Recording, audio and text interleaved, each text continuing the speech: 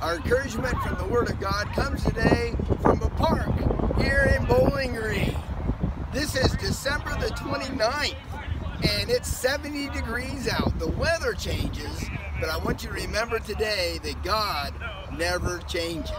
That who would believe that in the middle of winter we could be out playing in a park? But we are.